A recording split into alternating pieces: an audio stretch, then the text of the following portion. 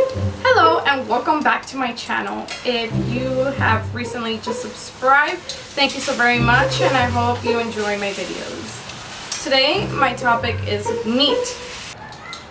What you don't know about meat is that sometimes if there is a steak and it's getting a bit old, what tends to happen is that they get blood from the meat that they might have, and they'll like dip it and like turn it over in the fresh blood that they have around, so that way when you purchase the meat it looks fresh and juicy. Don't think that the meat is fresh. You might just get one that's just about to go bad and it's just dipped in blood. Now, if you're getting ground beef, don't be so picky about it, because if you get a pink meat, it might be just re-grounded with fresher ground beef. Sorry. It might be grounded with fresh red ground beef, and then you have that gray one, and then you mix it and grind it together, and then you get a pink meat, ground meat. And then there you go. You take that home, and it's a mixture of different types of meat. Okay, so you might want to be careful of ground beef.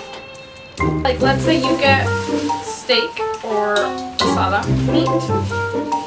What tends to happen with that is that when that's already going to expire, it's about to go bad, they will season it with seasonings and you know, onion and cilantro and all kinds of things that they decorate the meat with. They will actually do that to hide away the actual scent and the color of the meat that's going bad.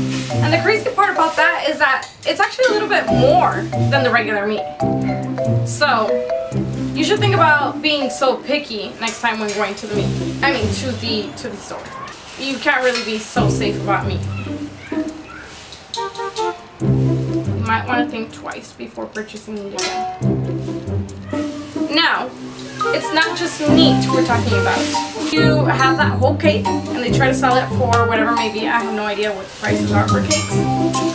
And what happens is that they don't sell that. They'll cut it in half and they'll try to sell it by that half for a little bit of a lesser price. It might be the same price, I don't know. And just because you don't eat so much, or maybe because it's just you and you think that half a cake would be best for you, you might want to think twice about that also. What tends to happen is if they don't sell the big round cake or square or whatever shape it may be, then they'll cut it in half and they'll try to sell that.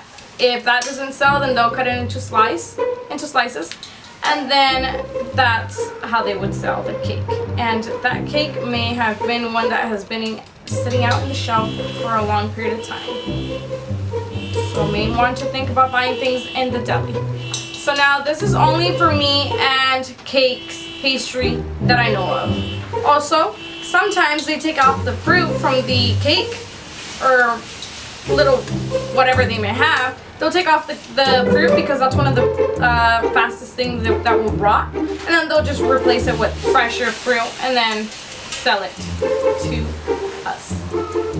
So I think that's just disgusting.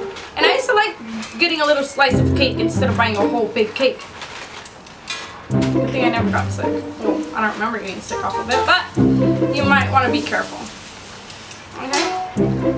Thank you so very much for watching my channel, and if there is anything that you would like me to do a video of, let me know. Please subscribe down below. You just click on the subscribe and it will notify you every time that I post a new video. Also, leave a comment and or like my page down below. Thank you so very much, and I hope this video helps you and your family eat a little bit more healthy.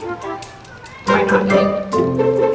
Just kidding. Sometimes, actually, I will eat meat, but I try not to eat meat. I'll eat chicken, but I try not to eat meat. And also, I feel bad for the animals, so I'm just trying to reduce eating meat. I'm not saying I don't eat meat, but I try not to eat